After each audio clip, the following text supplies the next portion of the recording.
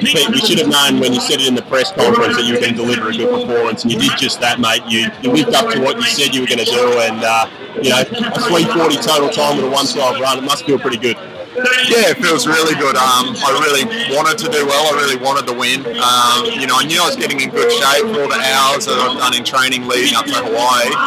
I knew that I was getting in good shape this time of year again. And, you know, to be able to do something with that, besides just the one race in Hawaii, fantastic opportunity for me. And I'm really pleased that I felt good today and was able to make the most of this you know, race that's just down the road from me. That's a huge race on a beautiful course, fast conditions, and put down a good time and finish strong, feeling like I've got something left. And you know, I don't necessarily need to do more work, but there's a couple more weeks to do a little bit more work. Yeah. How important was it to deliver this performance? I mean, you've been quite outspoken in the build-up to Kona this year. It must feel pretty good to be able to talk the talk and then walk the walk, and you know, beat some pretty handy opposition here. Clayton Patel, Sam Appleton, Peter Robertson, three-time world champion. You know.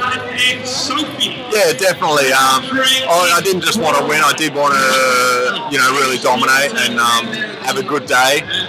It was important, yeah, for my confidence to show that what I'm doing in training is working. That I'm working on my strength and that I can ride 90k flat out and still run well. And you know, and I did that, and so it sort of shows that what I'm doing is working. As I said the other day, that's what I wanted to do, and yeah, it feels really good to have a really fast split on a good fast course. Get the most out of this week where I felt a little flat and haven't got as much training done.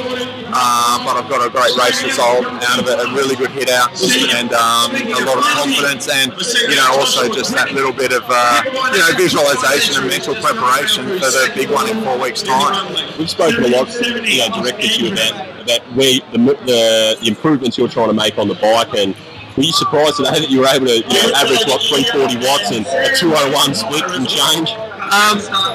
Yeah, not really. No, I wasn't surprised. You know, it was more about hoping that I feel good on the day. I knew if I felt good on the day that it would be up there.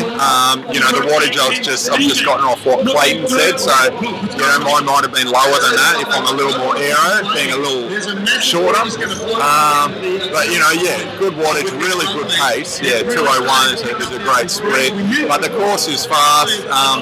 But you know, we outsplit, you know, a lot of other pretty solid athletes, and we rode well, and it was sort of yeah, like I said, I just sat on the front for the last 40k, and Clayton said he was just hanging on, and he was happy for me to sit on front. I was happy to be on the front, so it all worked out really well to have a guy like Clayton there to sort of benchmark off and tell myself that, look, you know, this wasn't just you out there having a good one and everyone else wasn't. You know, Clayton was looking at his wattage and says we rode well, so I'll take it that we rode well. Well, Clayton said that you were the one that was actually forcing the pace, and certainly the one that made the move when you were able to drop Munro and Appleton. Yeah, I was really wanted to keep the pace up. I really wanted to not just sit in and just go around, you know. I wanted to get a good hit out. I wanted to be on the front. I wanted to test myself. I didn't just want to win. I wanted to prove to myself or just test myself. I wanted to see what I could do.